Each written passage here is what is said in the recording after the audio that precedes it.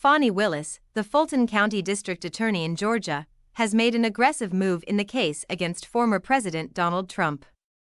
Here's what we know from the search results. Willis has filed criminal charges against Trump and over a dozen of his allies for their alleged involvement in attempting to overturn the 2020 election results in Georgia.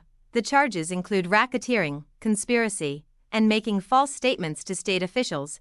The indictment accuses Trump and his allies of leading a criminal enterprise to overturn the election results in Georgia. The charges carry mandatory sentences, which means that Trump and his allies could face significant prison time if convicted.